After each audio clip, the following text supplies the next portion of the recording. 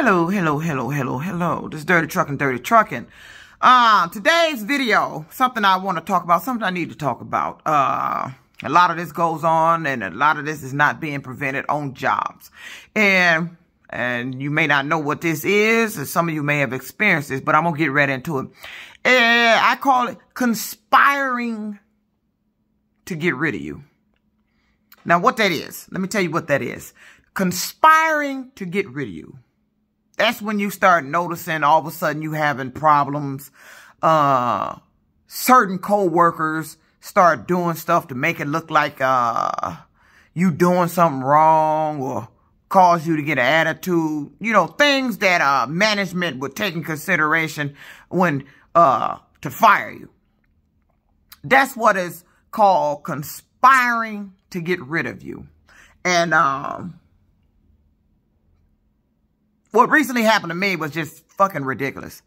You know, I had noticed the signs for a long time. There was a lot of shit that was going on.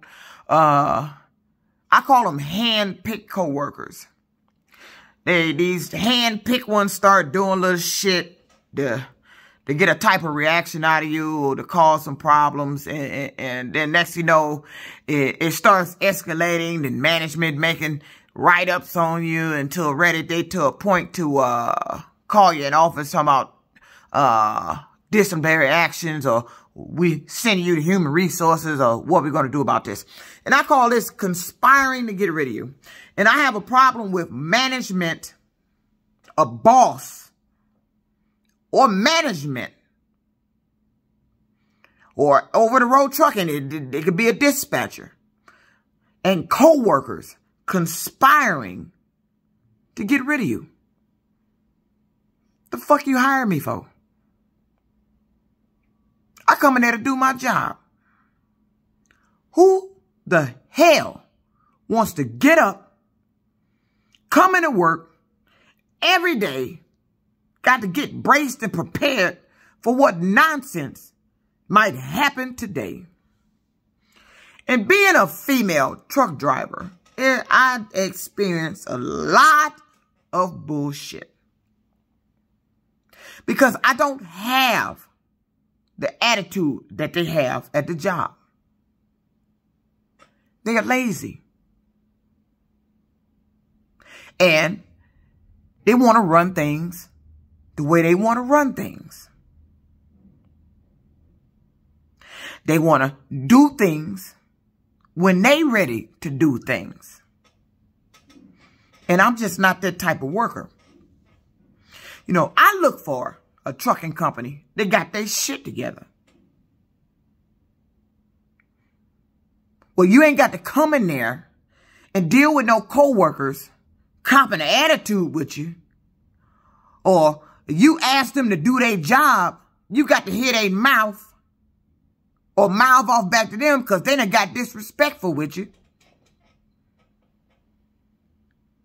Or deal with management trying to make it look like you were the one doing something improper. I call that conspiring to get rid of you. And that's what happened in my job. I'm just going to put that out there. That's what happened. Little shit was happening here and there. Little setup type shit. Little shit where I had to go there and say something to them. Little shit bullshit they would do. And you know, I never did understand somebody. You mouth off to me out there, but then when you go run tail the boss, you got a different story.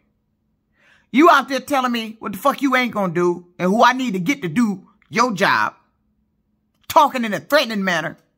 Then when I go tell the boss, like they say do, why don't you tell the boss?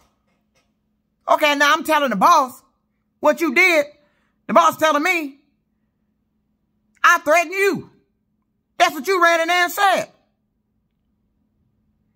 This recent incident that caused me to quit and the prior incident when that guy threatened me, both of them, I'm told by the boss that both of them came in there and said I threatened him. Now, see, this is the problem. Now, they out there saying they little shit to me. Then when they go in there and tell the boss relaying a different story to me. But then when the boss's boss asked him what happened, my boss is telling his boss some different bullshit. That's what I call conspiring to get rid of you. You let these type of individuals stay on the job to where they were threatening me, not doing their job. You were the boss.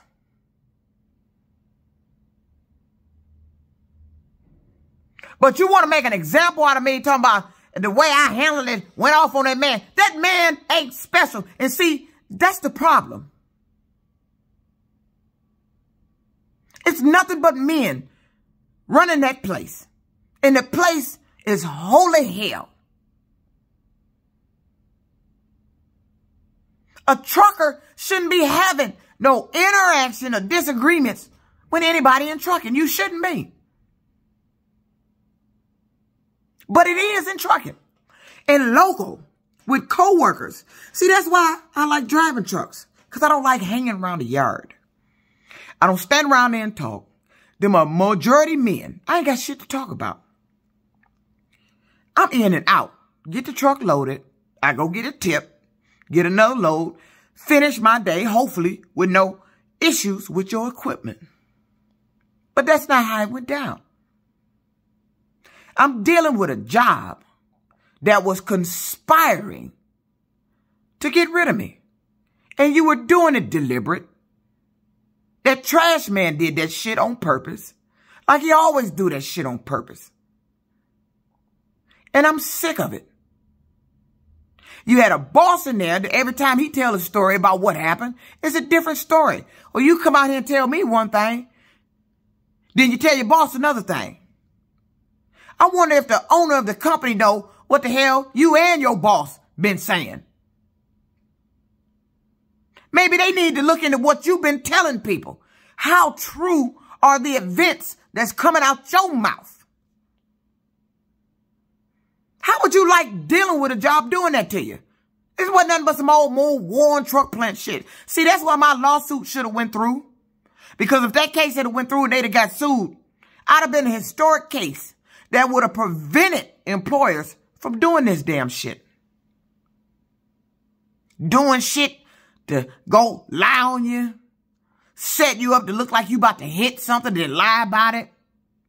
Go in there, you mouth off at me, threaten me out there in the yard. They go, well, if you got all them balls to threaten me in the yard, why you ain't got balls enough to go in there and tell the boss that you just threatened me?